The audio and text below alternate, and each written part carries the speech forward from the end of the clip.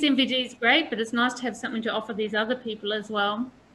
So percutaneous techniques, as expected, they're better in V3 than V1 or V2. I don't usually do. Excuse me, Dr. Sara. Yeah, we cannot see your presentation, please. Oh, okay. It says I'm screen sharing. New share. Let's try that. Okay, I'll try again. Can you see it now? Yes, we can see now. Oh, great. Thank you. Sorry about that. Yes, so V1 and V2 are not great for percutaneous, especially V1. But V3 is very good as you expect. You come through the foramen ovale. Radiofrequency lesioning, I've got my own biases against, but people who do it swear by it. So the concept proposes that the compound upstream potentials of A delta and C fibers for pain are blocked at a lower temperature than those that are carrying tactile sensations. So theoretically, you can get pain, remedy of pain, but without losing touch. And you can also alter the division you might try to get into. And some people, as you've seen, there's very variable results, but some people report excellent results, such as this one. Glycerol, the concept is that it selectively injures already damaged myelinated fibers, leaving a pool of normal functioning fibers. Requires egress of CSF to be effective, and you sit the patient up to put the glycerol in. Obviously, you're trying to keep it in the trigeminal cistern. Some people look at the size of the cistern using Omnipaque and then injecting that amount of glycerol. I'm not a fan of glycerol either. So, and interestingly, Sweet noticed this many decades ago. So there's a puzzling discrepancy on the reports using glycerol to treat trigeminal neuralgia. And as you can see, these ones are not good. It doesn't, but as I said, the literature can be very variable with these percutaneous techniques. Balloon compression in some people's hands, also excellent results, but not with everybody, as was mentioned before. So the concept proposes that the large myelinated fibers are injured and you leave the small myelinated fibers preserved. So the corneal reflex is mediated by small myelinated fibers and can be preserved potentially. But these patients will almost always get numbness. The percutaneous techniques are quite cost effective, especially if you're looking in developing nations. Glycerol, the worst of them, was the most cost effective treatment for pure trigeminal neuralgia. So now I wasn't very good at seeing it on the X-ray, and I kept thinking, sometimes we'd be there quite a while trying to get into the foramen ovale. I think there must be a better way of doing this.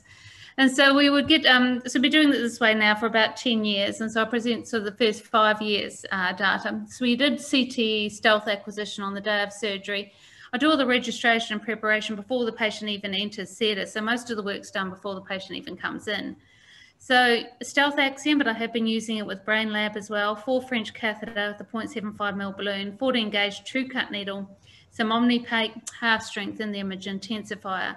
So I prepare it all beforehand. So you can see that the axiom wand has been put in the true cut needle, and I've marked it just with a bit of Steri-Strip to tell me the length of where I am. So it tells me I'm exactly at that needle tip. So I know where I am at all times. And the balloon is marked also with as projected, the balloon's projected beyond the true cut needle, and the marking is made to let me know where the balloon is as well. And then I do my registration. I try to get my 1 millimeter accuracy. So bone windows on the CT. I try to get my 1 millimeter accuracy circles in the region of the foramen ovale. And I line them up on the guidance views so I can get direct entry. So this is it here. As you can see, the nurses, they love me doing these because I don't have to do anything. They're just gossiping there in the corner. But it's very quick procedure.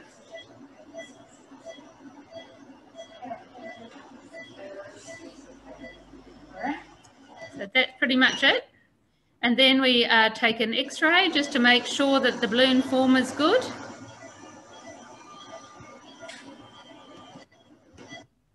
And when I know I'm in a good position, we'll get that pear shape, which is as good. We often get that diving reflex where they become quite bradycardic. So I always give them atropine before the operation. Now you can see that there's a divide, a line right down the middle of the face where the patient flushes And I also, I think that is really associated with a good result.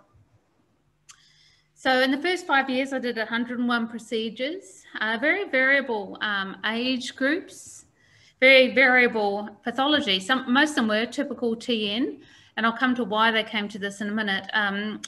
Atypical features, tumour, MS, post-stroke pain, a melanoma excision on the face. That lady had horrible pain. She was always in hospital on ketamine infusions.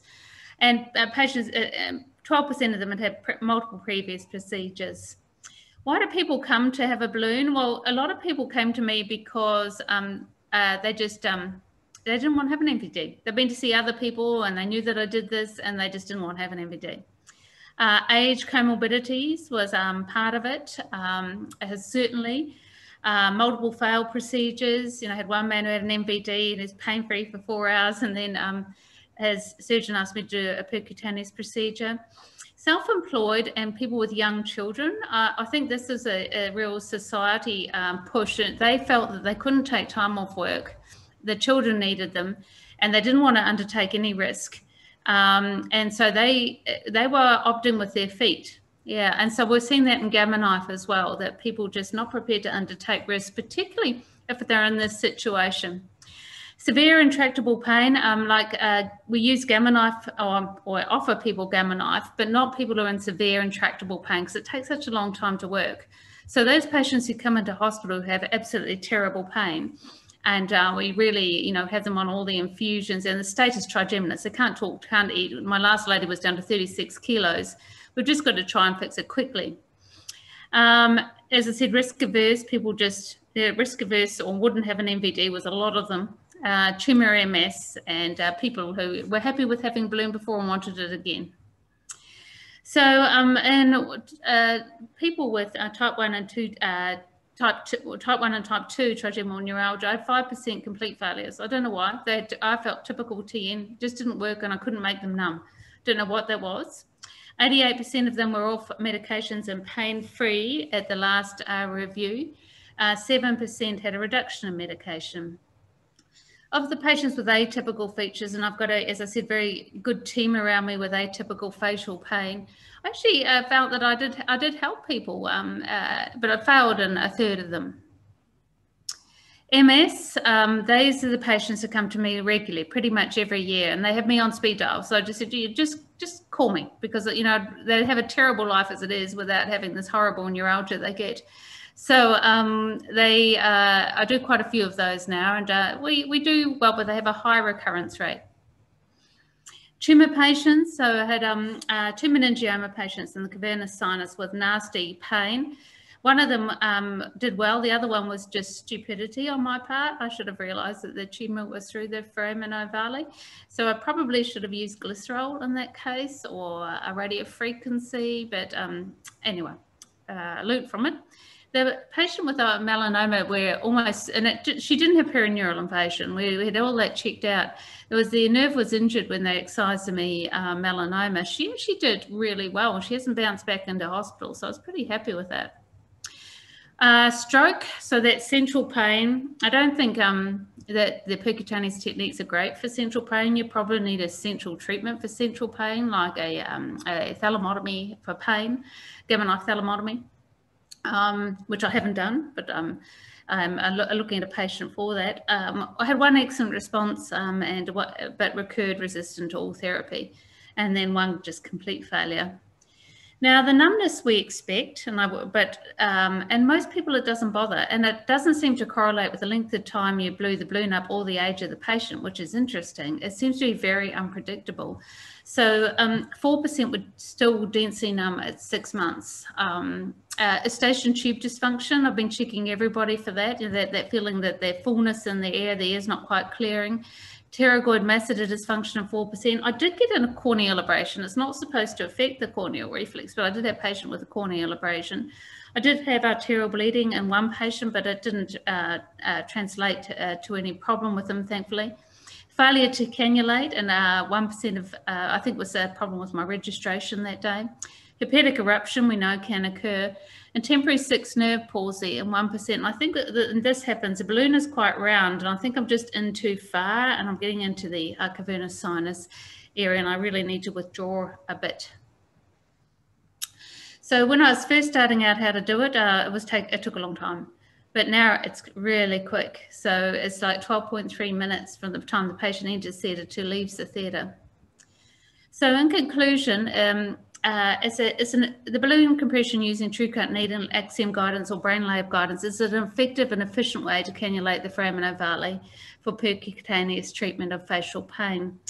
You can use the same technique for glycerol, and also sometimes, particularly in atypical facial pain, I might do a trigeminal block with local anaesthetic. So I can also use it for that. I understand this, a man in the Netherlands doing facial or trigeminal ganglion stimulators. I've got to, I'm keen to go and visit him to see how he gets them in, but technically, potentially I could get them in this way. But I need to do some more work when we can travel. Thank you very much.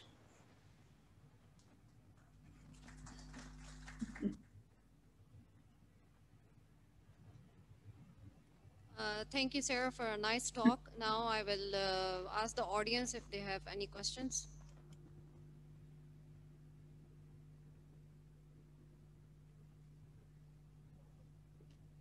Excellent presentation. My question is that what was the reason of percutaneous procedures in patients with multiple sclerosis and tumors?